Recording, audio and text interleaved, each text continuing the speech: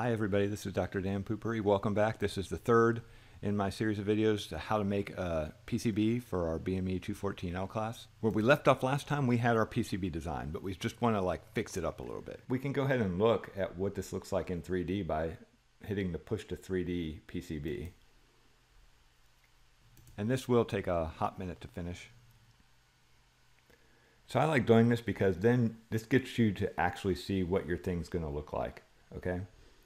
And so it does have our 2-pin connector. As I said, we're just going to plug in or solder in the power connector for a 9-volt battery. So we don't necessarily have to worry that that 2-pin connector is going to be there, but you can see all the resistors, the LED, our instrumentation amp. So we're going to have the 8-pin connector for this so we can plug in different instrumentation amps. The op amp for our voltage follower. And so you see the route on the top, on the bottom, and you can also see all the text. Okay, and so that's why I like having this, because you can actually see what your thing is going to look like.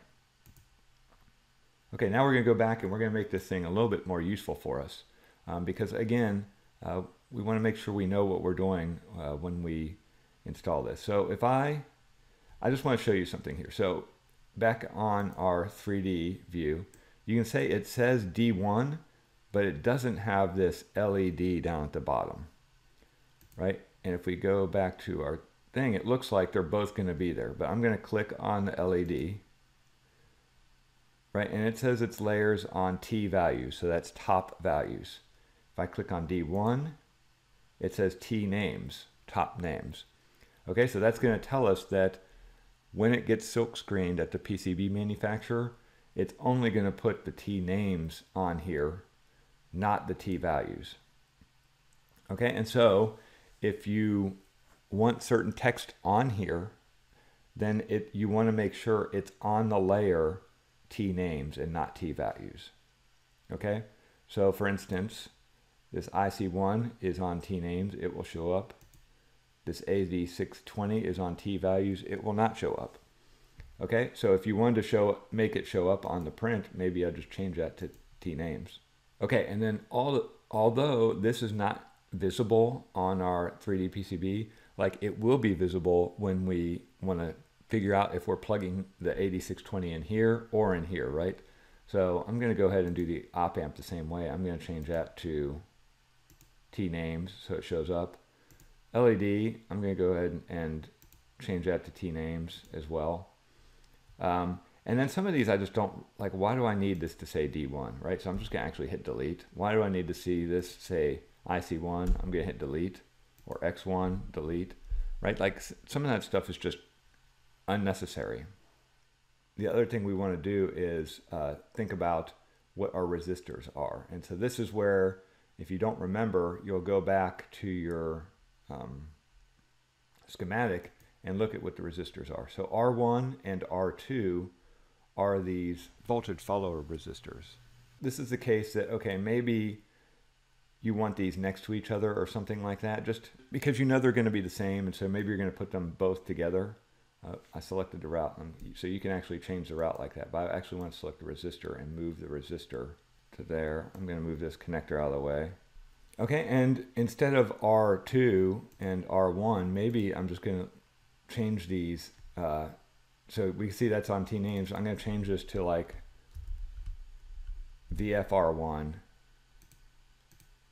and maybe this one to VFR2, right? So that's our voltage follower resistor 1, voltage follower resistor 2. You know, this 2-pin connector, I don't need the name 2-pin connector there, so I'm going to delete that. I also don't really need this U1 thing over there, so I'm going to delete that. And so this is how you can clean up your circuit a little bit, right? Okay, so I want to find out what these other resistors are, so I make sure I get their correct name. R3 is our gain resistor, so that one's easy. So I'm going to just rename it to RG. R4 and 5 are our basically input resistors. And so I just want to make sure I label them correctly. And again, maybe I'm going to put these next to each other. Okay, I'm going to call one in R1, in R2, or something like that.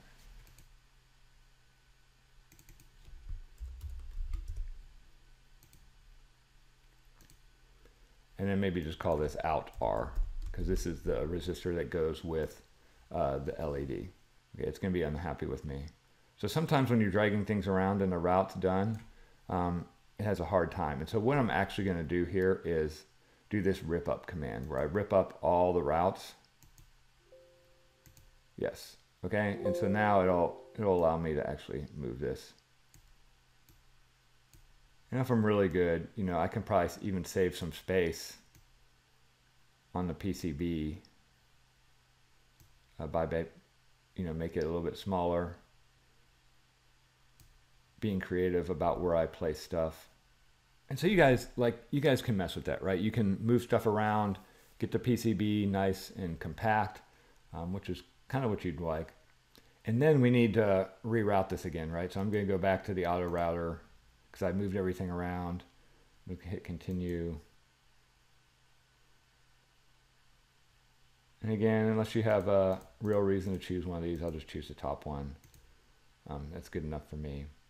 Okay, and the last thing I kind of want to do, well, there's two more things I want to do. Okay, is we're gonna plug the battery, or we're gonna solder the battery terminals in here, and you don't want to have to like go back to the document and remember which battery terminal goes to which, right? So I want to make sure I get this correct to start with.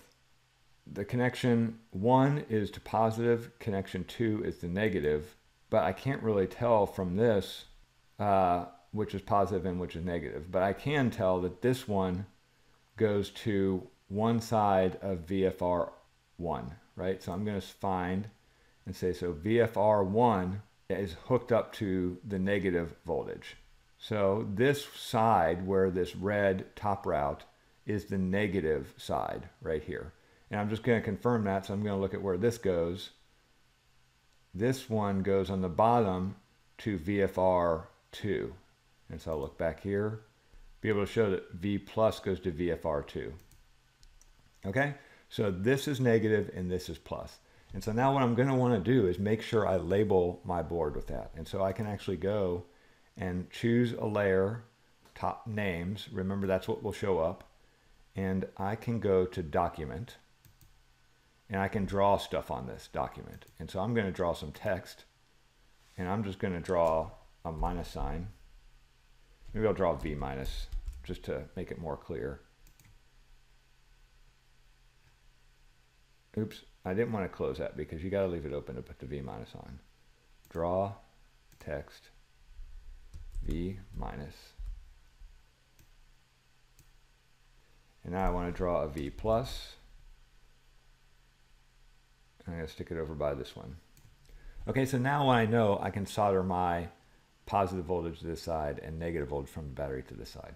The other thing that you're going to want to do, and everybody has to do, is make sure you put your name on here, right? So I'm going to insert text, and I'm going to put like Dr. Dan's instrumentation amp tester.